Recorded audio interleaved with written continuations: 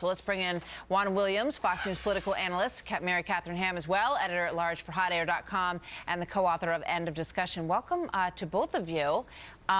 Curious back and forth there this morning. Mary Katharine, what do you think?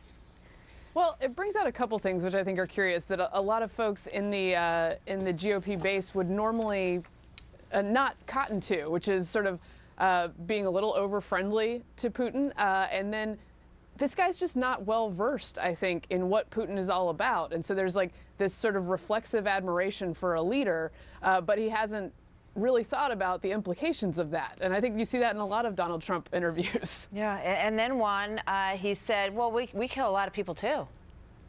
I found that so, I guess, troubling, disturbing, Martha. I'm not sure what he's talking about. I mean, you know, this touches on something that came up in the debate this week, which is, you know, carpet bombing or killing the families of terrorists. And people said, you know, that's in violation of conventions. And he said, well, they kill us and we can't kill them. And it was like, well, yeah, but we kill a terrorist. We don't want to kill innocent people.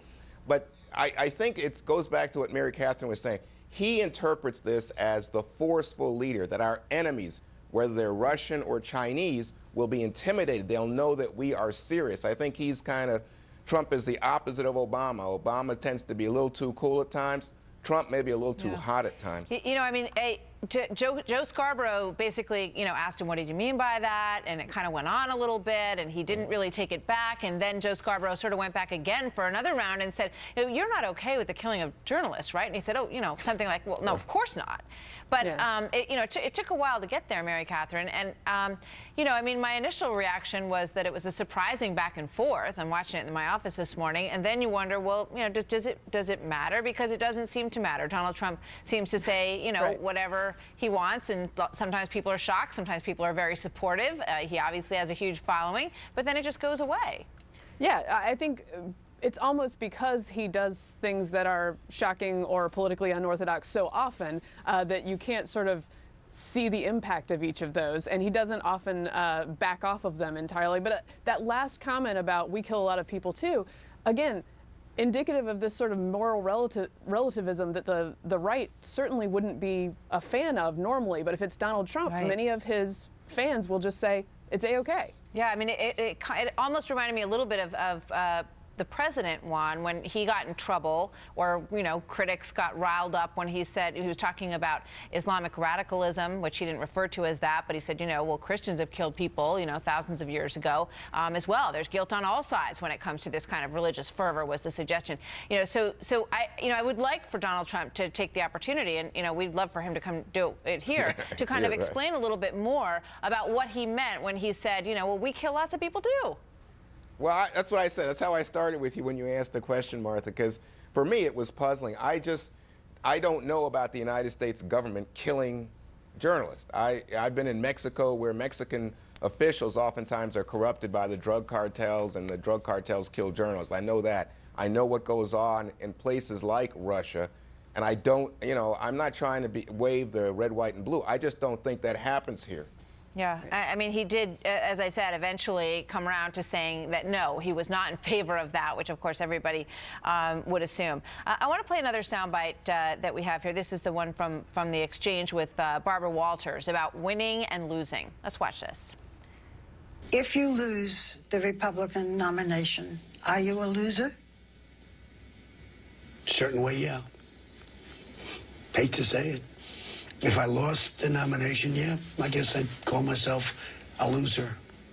I've never said that about myself before. Look, I want to win. I want to make America great again. If I lose the nomination, not so good. Another interesting back and forth there. Mary Katharine, your thoughts? Yeah, I thought it was sort of a fun moment, and I'm surprised he didn't just say, well, I'm not going to lose, so it's a moot point. It was an interesting moment, and this is the thing about Donald Trump. He's so good at understanding what plays. If he lost the nomination, he'd probably make a viral video calling himself a loser, and it would go crazy. I mean, this is how he does business. You know, I also want to show you one more thing here, and it's a piece from a Peggy Noonan editorial that was out this morning. Let's put that up on the screen because it talks about the different nature that has sort of surfaced here between the typical way that people think about Democrats and the way people think about Republicans. And in it, in the Wall Street Journal today, she writes, the Democrats were once alive, chaotic, and brawling. The Republicans stayed and orderly. Not anymore. She goes on to say, it is the Democrats who are accepting a coronation, the Republicans who said no to ancestral claims. Mary Katharine, what do you think about that?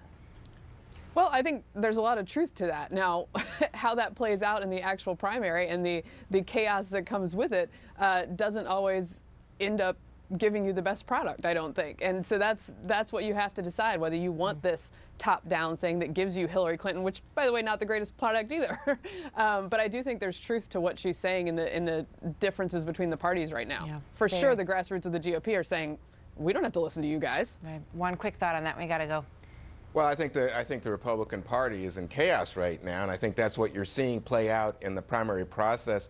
And it's, you know, it's fractured. The party is so chaotic, and that's why people are talking about things like a brokered convention, which would be even more chaotic. So maybe Trump is representative of that. It's Plenty alive, of time all to right. There's no cast doubt about votes that. still. Mary Katharine and Juan, Merry Christmas to you. Thanks Merry for being Christmas here. to you guys. We'll see you soon.